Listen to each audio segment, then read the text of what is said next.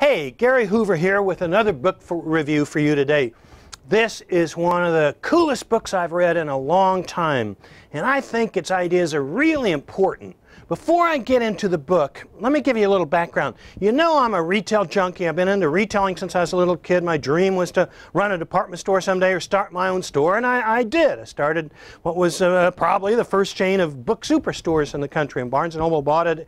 Anyhow, and if you go to the University of Texas at Austin McCombs Business School website, they got a video of me giving a history of American retailing. And I talk all about how it got to where it is and so on. I've given that presentation many times. Anyway, I have a big library downstairs right below where I'm standing. A big library, period, over 50,000 books, but a really intense library on the history of retailing. And I've been studying it for 47 years, at least. In any case, and two of the things that I believe that not everybody else believes, that I think maybe are provocative. One, I am a believer in Wal-mart. I believe it's a great company. I think it's done great things for our society. I actually think it's a good place to work. I know not everybody believes that, but that's a separate discussion. And I have that discussion in my classes with my students, people I meet all the time. But that is one of the things I believe that not everybody believes. Another thing, though, that may sound a little contradictory, well, when they rate who are the greatest business people of all time, there are a few lists like that floating around. Almost always, the retailer who is ranked the highest is Sam Walton. Now, Sam's a hero of mine. His book, Made in America, is one of my favorite books. You should read it. Great book. But he's not the greatest retailer in U.S. history. And why I say that is, as amazing as what he achieved, he really built on the shoulders of others. And I'm particularly focused on innovation. You know, like the invention of the supermarket was one of the most important inventions in American history, and it changed the world, and it's still having a global effect. And yet nobody talks about that. There's almost nothing written about it. And when I went in and started working on my history of American retailing, and America has really been the driving force in retail innovation over the last 50 years. It's much more global now, a lot going on in Europe and all over, but a lot of the innovation came from the U.S. When I did that, I was thinking, well, who are the greatest retailers? And I really studied it and looked at it and came up with a pretty short list. And I at least tied for the #1 spot, and probably #1 in my book was a guy named John Augustine Hartford. And what this guy did is he really took over America's first major retail chain called the Great Atlantic and Pacific Tea Company, A&P grocery stores, from his father. He and his brother took it over, and then he took it to a whole nother level. And the things he achieved were amazing. Well, anyway, there's like very little written on the A&P. The books were years ago. The company still exists. It went bankrupt last year. It's like companies, it rose and it hit its peak and it went into decline by the 1950s and 60s. But a lot of people don't even remember it. It still exists in the Northeast, but it was much bigger than that. It was all over 30-some states at its peak. So I'm like, well, I wish people understood this, because everything Sam Walton did, and everything Jim Sinegal and Sol Price, the people behind the Costco and all that amazing merchants did, and in some ways everything Charles Lazarus did, another great pioneer, gave us Toys R Us, the Superstore, led to Home Depot. That's an awful lot of that stuff comes from John Augustine Hartford and the A&P. So that's a message I've been preaching. I didn't even know about it. I saw him browsing Amazon, whatever, and I come across this book, The Great A&P and the Struggle for Small Business in America by Mark Levinson. And I'm like, well, I got to get it right away. And I did. I got to tell you, first of all, this guy Levinson, never met the guy, but he is an excellent researcher and historian.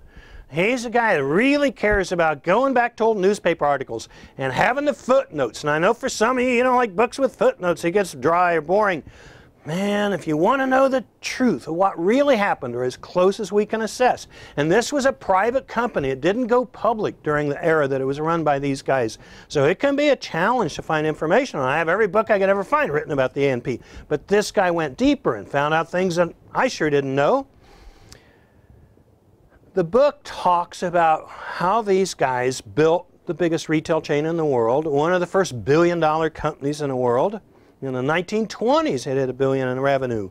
They were up to like 16,000 stores at their peak. Just amazing, with no Federal Express and no, UPS or Excel or Word or Internet. It's amazing what they did. He tells a compelling story, but the other part of it, and that's why in the title is "And the Struggle for Small Business in America," is a chain store freaked people out. Not the customers. It was wonderful to the customers. It created jobs, but it gave low prices, and it found more efficient ways to do things. It lowered the cost of eating in America, especially important for lower income people. Who did it hurt? Well, it wasn't real pleasant on independent grocery stores, and it wasn't real pleasant on grocery wholesalers that serve those independents. Now, they weren't a big share of the American people, but it was kind of like an icon. So there was a huge movement in the 20s and 30s and right up to a big antitrust case around 1950 to try to stop A&P or even kill it, and anybody like it. I think luckily for all of us, consumers won. Now, A&P didn't win. They were actually found guilty, but if you study it, or one other great book I've got by a guy named Edelman that's referred to in this book that really study the details, the whole government case was like nonsense and made no sense. It was just people helping their buddies. It was politics. And as Levinson points out, it's the same thing going on today in a lot of the fights against Walmart. And Levinson's talked about this, wrote a piece for the Washington Post about the importance of the chain store in America. My thing is, hardly anybody sees that. Hardly anybody understands it, really deeply understands that, and the role it's played in our society, because it has a lot of other implications, whether you're talking about McDonald's or other things. Like I said in another video blog here, every technology, chain store, fast food chain, chain motels, it's got positives and negatives, but this has been a powerful thing. And to have some writer today, 40, 50 years after the company's decline, really take it seriously and write about it is so wonderful.